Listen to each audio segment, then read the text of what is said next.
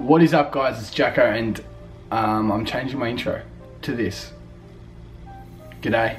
So, I'm in LA right now. It's my second day here. I didn't vlog yesterday because it was the most panic. Oh my goodness. I don't even know where to start, right?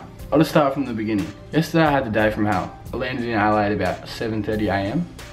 Caught an Uber to my hotel in West Hollywood. Couldn't check into the hotel for like 2 hours. So I left my bags here. Then I went to the Beverly Center just to shop for something to do. So like it was like a 2-kilometer walk, so it took me a while. Walked there, bought some shoes and some hats, some essentials.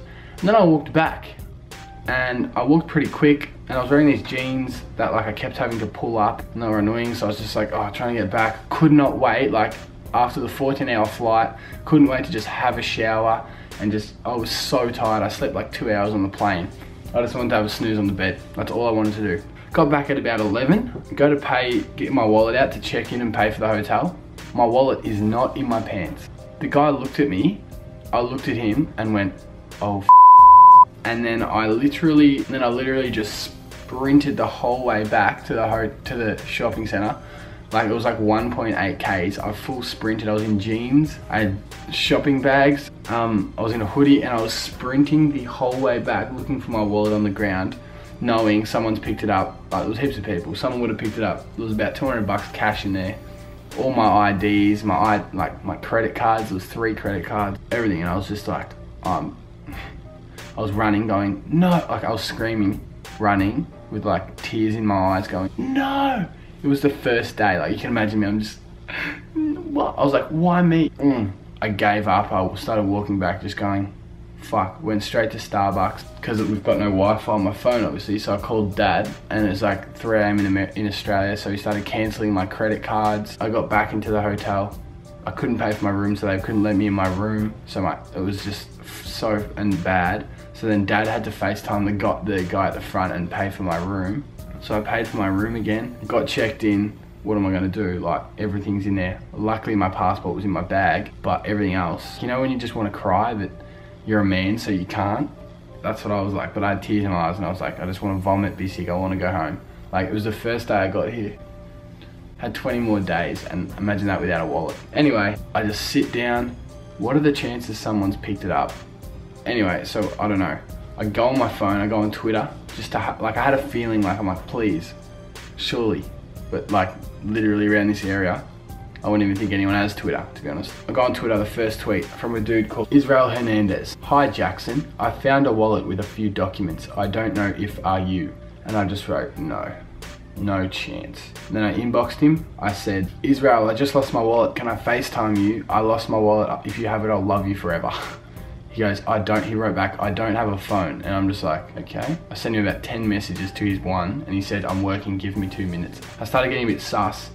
I'm like, okay. I'm like, sorry, I'm freaking out. Where can I meet you? And he goes, I'm driver. This was like over 3 hours, so he was taking ages to reply, and I was just absolutely freaking out. And I looked at his photo, and like, Israel, if you're watching this, you are the biggest legend I've ever seen, because you've just found a wallet and Googled me and tweeted me. I'm like, there's not many people like you in this world. So thank you. But I clicked on his photo and it did look a bit scary. He's wearing a face mask of like a clown leaning on a car holding something. And I just got a bit creeped out and I started going, oh crap, I'm gonna die. But anyway, I was like, I don't care. Dad told me just meet him in a public place. I'm like, can you meet me at this Starbucks? And then he said, hey, I've got to go to a job in San Marino, which was about an hour away from here. I can wait until after work.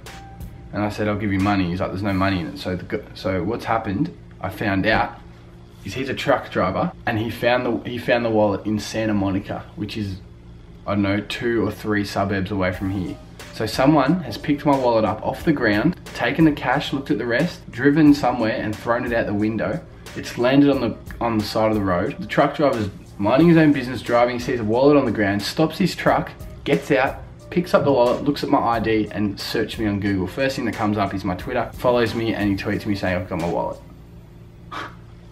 What are the chances? Like, absolute miracle. And I was just like, I felt so much better about my life just then. I felt sick, I needed to go get it. I'm like, no, stuff this, I need to get it. So I booked an Uber to go meet him at this random address that I don't know. It could have been a serial killer's house, could have been like, I don't know. Like, I didn't know this guy. His photo was scary, but I was like, I need my wallet. I don't care if I die.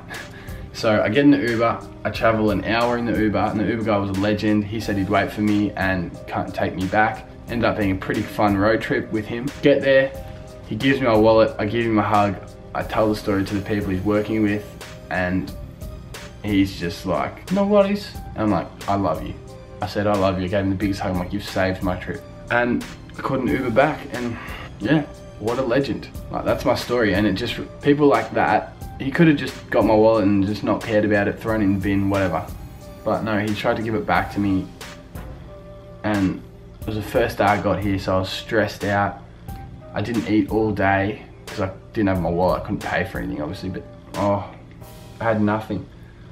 So like, this just restores my faith in humanity just a little bit.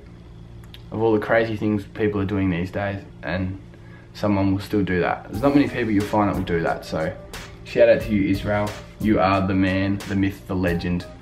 What a start to my trip, I guess. Anyway guys, I just needed to tell you that story. It just literally just happened to me, and I'm still recovering from it. So I must say, take extra good care of your wallet and stuff when traveling, or always. Anyway, peace out, A-Town.